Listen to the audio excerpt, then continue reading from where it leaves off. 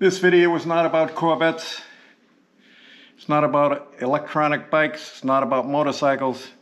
It's about keeping the virus out of your house. And who better to do that than my wife, Patty? So this is her first video.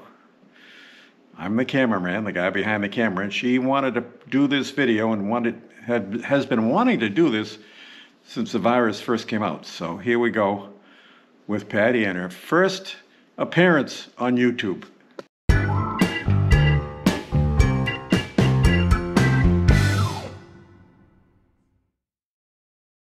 The object of this video is to show you some of the tips and techniques that I use not to bring COVID into the house. This was the wrong way. Let's say I just finished shopping and I'm coming into the house and I walk in, I throw my bags on the counter and my purse and I've got my wallet in here and I start putting things away into the cabinet. I could have gone over here and decided to wash my hands first, but now I've made some other mistakes. So, did you catch all of the different ways I've contaminated things on my way in from the garage? The first thing I did that was wrong was I walked in with shoes that I had. These haven't been outside, but you don't want to walk in with shoes from the outside. That could have been a big mistake. The other mistake is I've got all sorts of jewelry on. I've got a watch with all sorts of grooves that could pick up viruses all over the place. I've got earrings on. I've got a necklace. I've got a barrette. All these are great surface areas for you to pick up the virus from the air in the store. Look at my hair. Look at the surface area. Think of how many viruses this could pick up if you have your hair down and it's long.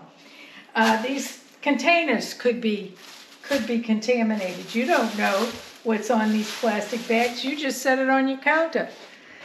Everything that's in this could be contaminated. You don't want to put it away or set it on your counter. You took a purse with you. Look at all the areas that could carry virus home. What about your wallet? What about if you leaned up against the counter? The dishwasher handle, the dishwasher. You went over here and you put your hands here and you maybe turned this. Those are contaminated. What you need is a paper towel to turn this on or move this for you before you get the soap, and wash your hands well and use the brush on your knuckles and nails before you touch anything that you're going to clean. And during the time that you're cleaning things, you want to keep your hands in and out of soapy water and rinse them so that they stay clean. This is how I actually dress when I go into the store.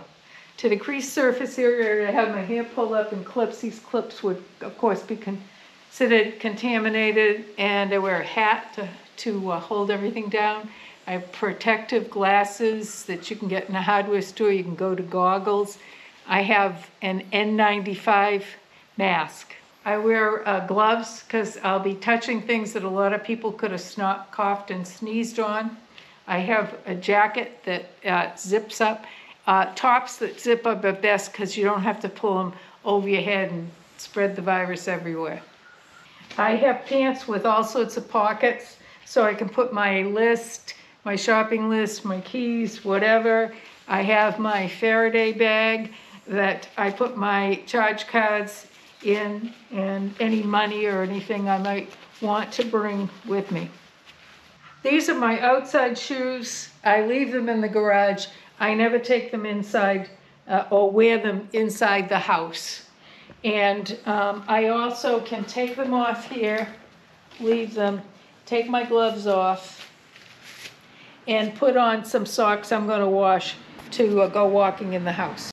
I finished coming in from shopping and taking a shower, shampooing my hair, putting all new clothes and shoes on. And I did wash my hands really well. And one of the things I found useful was to use a nail brush, scrub your nails and any grooves or creases in your hands, scrub it well, and get your hands really clean because you can accumulate all sorts of things under your nails.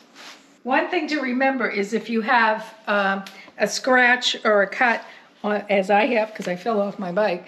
If these are well scabbed over, you're okay. However, if you have any open areas, before you go shopping, you want to make sure you cover them thoroughly with good Band-Aid coverage.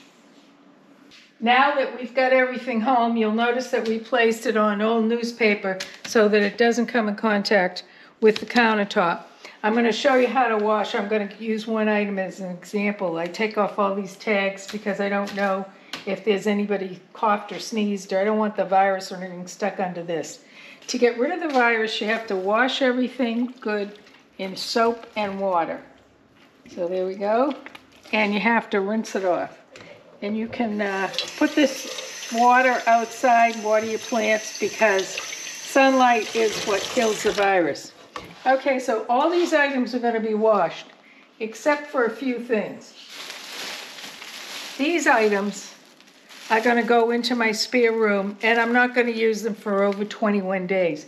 If you look online, you can find lists that will tell you how long a virus will live on different objects. Different materials hold the virus for a different time. It can last longer on metal, shorter amount of time on paper, plastics, and other stories. So look online and do your due diligence and find out how long it lasts on various items. You'll notice when I'm between objects, I'm putting my hands in water to rinse them off again too. And I just shake them. If you want, you can dry them on a paper towel.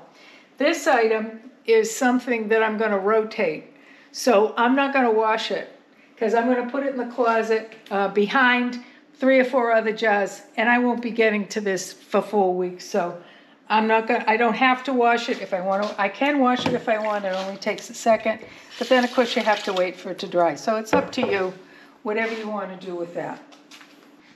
When I get something like this that I'm going to eat. Those are string beans, aren't they? Yeah, those are string beans. Yeah. What I do is I open the bag, I put the string beans in, I put the bag in because I'm going to reuse the bag, so the bag has to be clean. So clean the bag well, rinse the bag well.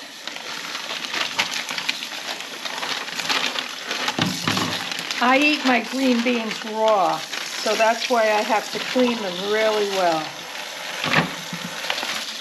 If you're going to cook something, cooking at a high temperature will kill the virus, so you don't have to worry about it. So I'm going to rinse each one in a small batch and then put it back in the container that has already been cleaned. Don't bring the virus into the house. If you have any other ideas about cleaning things that come from the outside, please put them in the comment section and please like the video. Thank you.